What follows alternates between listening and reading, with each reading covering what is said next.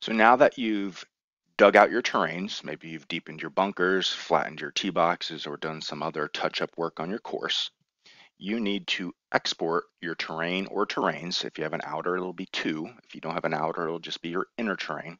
You need to export those into a format that we can pull into Blender and a few more steps that we can conform our meshes to. Okay, the meshes that we're creating in Inkscape, and those meshes will then be exported into Blender. And then we'll take those and we'll conform them to the terrain. So let's export our terrains in Unity to OBJ files. So here we are in Unity, and this is a course I'm working on. It's Kapalua. And in here, you can see that I have my outer plot. I called it plot. Just remember, we don't want to call it terrain or outer. We just want to call it outer or plot, but we don't want the word terrain in it. And then I have my inner here. And you can see here, just to give you an idea, here's my outer. I'm going to turn this on and off. Oops, you can see it better over here. On and off. There's my outer. And then here is my inner. I can turn it on and off as well. And you might be thinking to yourself, well, what's this over here? That is a prefab mountain that I put out there to make it look like an island, okay? More of an advanced thing. Check out the Discord if you're interested in that. So really easy to do this. So first of all, if you don't have an outer, you're just going to export your inner.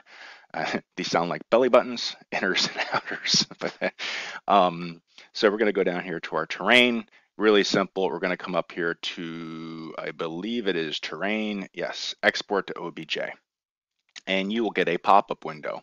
And at this point, you can either use this little circle right here to get another pop-up window that'll list all the terrains in your scene.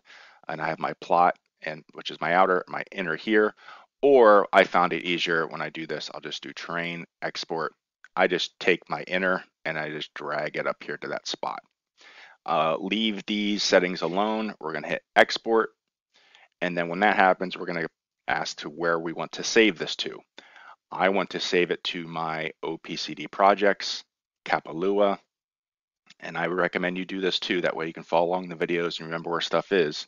Kapalua OPCD, terrain. And then this is my inner. So I'm going to call this terrain.obj. You won't have these in here, but just call it terrain OBJ. And then you're going to hit save.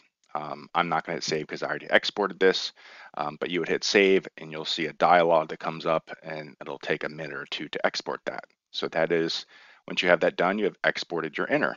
Now, if you have an outer, same process. You're just going to have it highlighted here. Actually, you don't even have to have it highlighted. We're just going to export to OBJ. Again, if you don't have an outer, you don't need to do this step. Put my plot up there, export.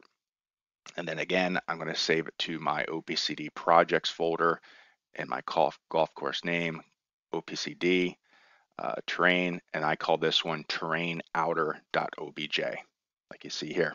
Okay, so and then I hit save, and again, that's going to take a minute or two to export. And when that's all done, you are ready to move on to the next step.